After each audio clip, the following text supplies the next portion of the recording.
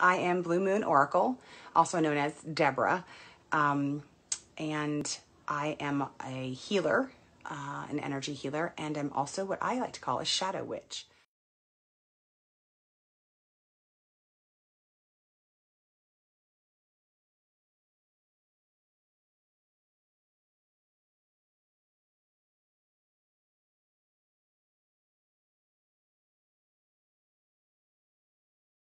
Yeah, so a little bit about my background is, and what got me into this is, I have complex PTSD.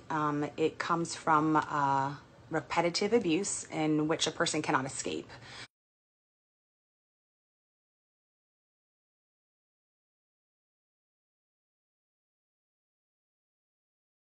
So, someone who's been kidnapped, someone who's been held prisoner of war for a long time, or someone like who is a child and who has been trapped by their parents and suffered a lot of abuse ongoing. So my abuse began, unfortunately, in infancy, and I've suffered all kinds of abuse growing up in my family. And, I'll talk freely about it, but I don't need to get into it right now.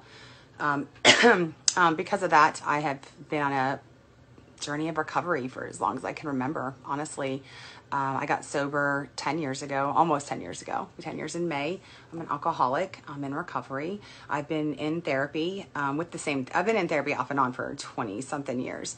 And in fact, the first therapist I saw told me that there was like literally no hope for me, that I would go from shitty relationship to shitty relationship, suicide attempt after suicide attempt, and psych ward to psych ward. And I'm glad that I didn't follow through with what I wanted to do after that session. So there are people who should not be in the profession of helping people. Anyway, thankful, not with her anymore. I've been with a great therapist for going on 11 years.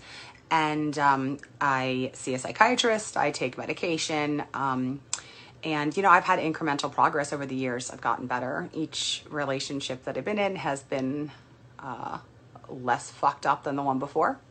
I've gotten less fucked up over the years, and not for anything. I just wasn't satisfied with like being in one, in one shitty relationship that's after another that was just less shitty than the one before.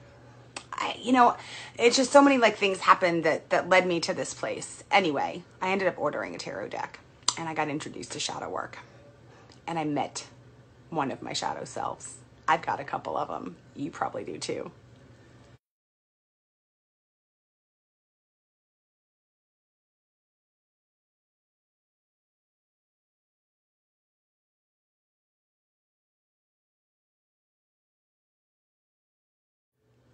And it's been a journey of facing cognitive dissonance and breaking through